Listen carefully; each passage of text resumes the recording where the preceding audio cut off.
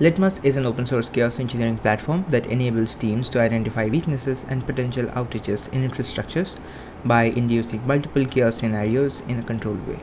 Providing an end-to-end chaos engineering platform for cloud-native infrastructure and application, Litmus is designed specifically to orchestrate and analyze chaos in your environments.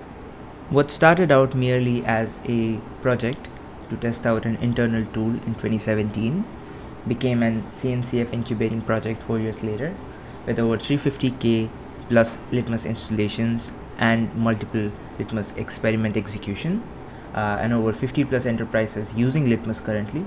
Litmus could be a choice that hopefully you would want to opt for when you think of chaos engineering. With over 50 plus experiments currently publicly available in the Litmus Chaos Hub, you get the option to target infra or non-infra components in your applications, with options like targeting your pod or targeting your node, doing network chaos, stress chaos, or doing specific cloud service chaos, or if you have a specific application chaos in mind, then also going for something like that. Litmus mainly consists of 2 important components and 3 important CRDs which it requires to induce chaos.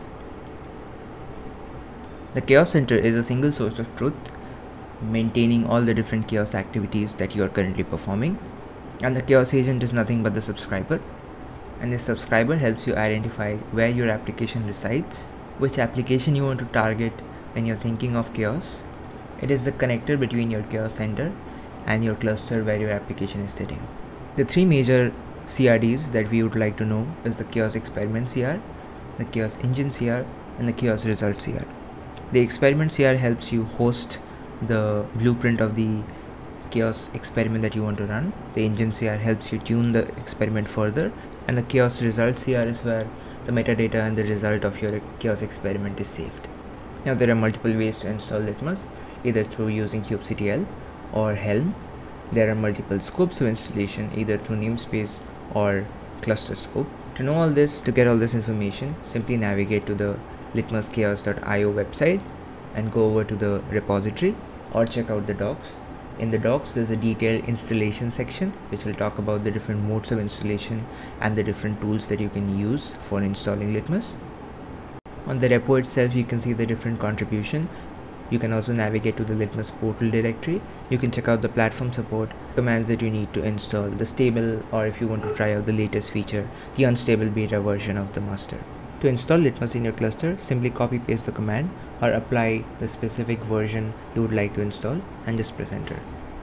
This would spin up the necessary services it needs to boot up, and once you log in, you should have all the dependent services up and running and you should be ready to execute your chaos. Once you have successfully logged in with the default credential, which is admin and Litmus, you should see a screen like this. If you face any problem with the installation, make sure you check out the installation section in the Litmus docs. Quickly verify after logging in, you should have all these dependent services up and running in your cluster. Once that is done, you should be good to go. The Chaos Delegate or the Chaos Agent is where all your agents would be displayed, and by default you should have one agent pre-connected, which is nothing but the subscriber that is sitting in your cluster. If you have 2 or more than 2 agents, all of the agents should show up here. To construct a Litmus workflow, simply click on Schedule a Workflow. Select the agent where you want the chaos to happen. Click on Next. Select the type of workflow you want to execute. It could be a choice from the predefined workflows. It could be a template. It could be from the list of Chaos Hub experiments which you can use to create custom workflows. Or if you have an YAML already, you can just upload that. Once you have decided which type of workflow you want to go for, simply click that and choose it and click Next. Provide the name and description of your workflow and click Next. Here you can select the type of experiments you want in your workflow. To do that, simply click on Add a new experiment, select the type of experiment you want to add, click that and select Done. The experiment should be added to the left visualization. If you had 2 or more experiments, then you can use the edit sequence to change the sequence of the experiments and make it either serialized or parallel based on your preferences. And once you're done with it, you can click on Save Changes and that should be updated. To customize your experiment, simply click on this Edit Configuration wizard. That should help you choose the name of the hub, the experiment name, the context, the type of target application you want to target, the namespace where the application is situated, the kind of the application. You have a few predefined ones set for you. the app label which the target application is having. To add new probes, simply click on Add a new probe. You get the option to choose 4 different types of probes, which are HTTP, CMD, K8s, and PROM. To learn more about probes, simply go to the documentation of the probes in the concept section. Simply check the type of probes available, the different type of modes, and the syntax for the same. Once you have decided the type of probe you want to go for, select that. Select the mode of the probe. Give it certain required properties like the timeout you want to set, the interval, the retry. You can also set up polling intervals and the initial delay seconds if you want to. In case of an HTTP probe, simply give it the URL that it's supposed to query. Select the request method if it's a get or a post, the criteria, and the response code. Once you have populated all the data for your probe, simply click on Add Probe. Your probe details should show up here, and you can view the properties here.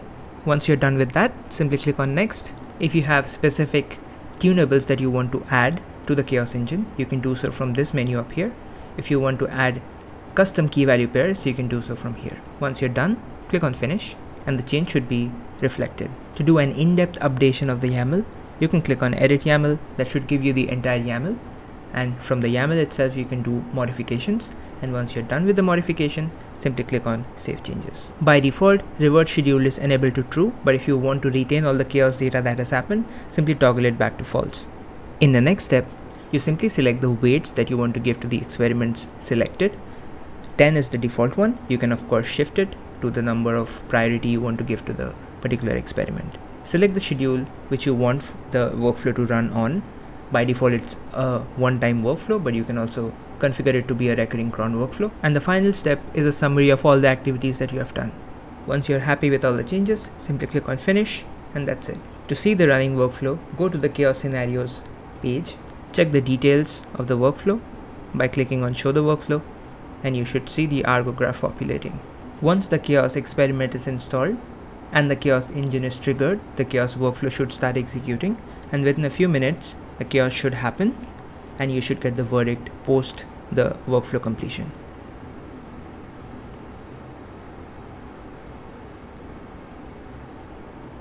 While the workflow is happening, you can also see the status of the workflow in your cluster by simply checking the name of the workflow that you give and also the Chaos engine that is being triggered.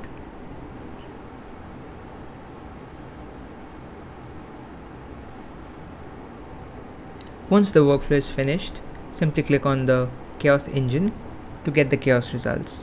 The entire chaos result would be displayed. You can scroll down and find the appropriate result you're looking for. For example, the verdict, the probe success percent, the failed step, the reason for the failed step, etc. That's it for creating workflows and executing chaos in your applications with very few simple steps.